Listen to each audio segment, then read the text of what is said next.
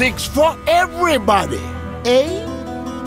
Tony Two-Tusk is a pirate forest troll found on Frey Island in the Northern Barrens. He also appears later in Thousand Needles, first as a mob and then again as a quest giver in spirit form. It haunts the adventurer immediately after they kill him during the fall of the Two-Tusk takedown quest. The mission is given by Weasel Brassbolts, who gives the adventurer a treasure and says the following: "This treasure is all fake, but it's not like those damn Wompers are going to know the difference, stupid ogres." So here is the plan: you head into the Emerald's Den and distribute this treasure to any ogres that get in your way.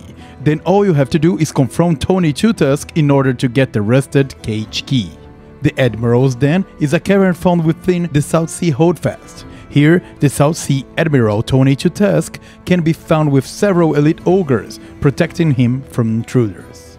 He later appears on Mount Hyjal as one of many known allies, helping in the fight against Ragnarok's forces. At some point after the Cataclysm, Admiral Tony Two-Tusk, on his boat named Freebooter's Fire, participated in the Mega's boat race in Thousand Needles. He used a black hat with a skull and crossbones on the head, and his team consisted of the gnome Jinky Twizzle Fixit and the goblin Rug Fizzle.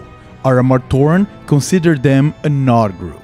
Now as Tony, king of piracy, he temporarily leaves the seas and enters the Festival of Legend as a trader, a seller of the various accessories for the event's attractions, and of course, possibly everything he sells is fake merchandise. Bootleg!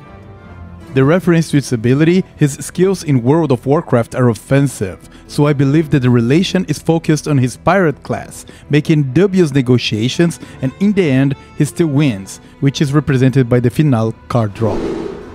As for the pet changes, there were never any changes to this card.